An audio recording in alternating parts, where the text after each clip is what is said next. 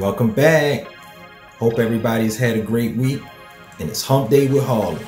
But before we get started, I'd like to just say thank you for everybody who's liked, commented, shared on any of these videos. It really helps the channel grow. So if you hit up YouTube, turn on the notifications and subscribe to the channels, it'd be greatly appreciated.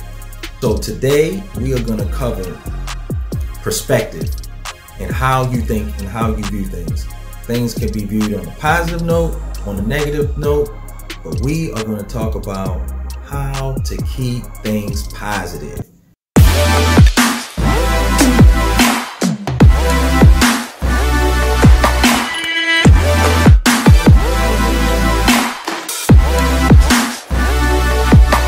Today is find your love.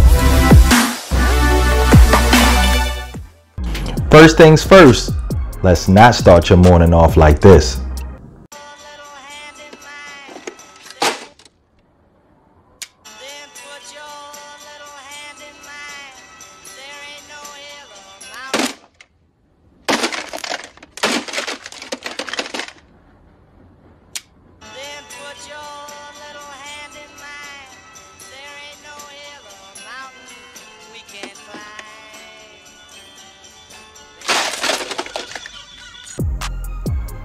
Start your day strong. First thing you want to do is get up early. If you normally got to get up at 6 o'clock, get up at 5 o'clock or 5:30. Get up 30 minutes to an hour early so that you can do the things that you like, that make you happy, that bring you peace. And then that peace will transfer into the rest of your day. Some of the things that bring me peace: say my prayers first thing I get up in the morning, put my clothes on, get me some coffee, and go work out. And the days that I miss any of those things, it may affect my day. So it's very important that I do the things in the beginning of my day that make me happy. Don't be grouchy. Positive attitude brings positive things. Lately, I've been big on writing, so a good idea is a gratitude journal. Get up every morning, write down a couple things that you're grateful for, and then you'll find yourself in a moment of reflection when you go back to it, and you can see the list of things that you're thankful for. It can help you stay in a positive mood. Learn to laugh. Let your head down. Smile. I know it's not normal. It's not natural for you to walk around with a smile all the time, because sometimes your situation doesn't warrant a smile.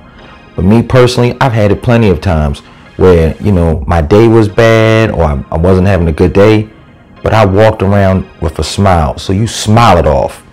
You smile until your mood changes. What we listen to affects our mood. So maybe we want to listen to some more positive things. Maybe it's a podcast. Maybe it's somebody on YouTube that you like. Listen to some music sometimes that, there's some things that I listen to that make me happy, that change my mood. I've been lately good on these audiobooks. Audiobooks are great. You can, plug them in your ear. You can be riding your bike or at the gym or in the car. Listen to some audiobooks.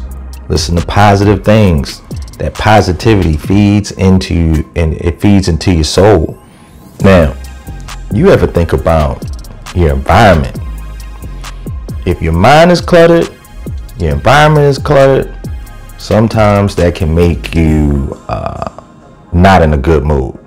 So if you keep your environment clean, simple things like this, like keeping your environment clean, structured, organized, it can also help you stay in a very good and a positive mood. I don't know anybody who wants to wake up to mess. You wake up to mess, it brings mess, and has lots of negative connotation that goes along with it. So keep your environment tight.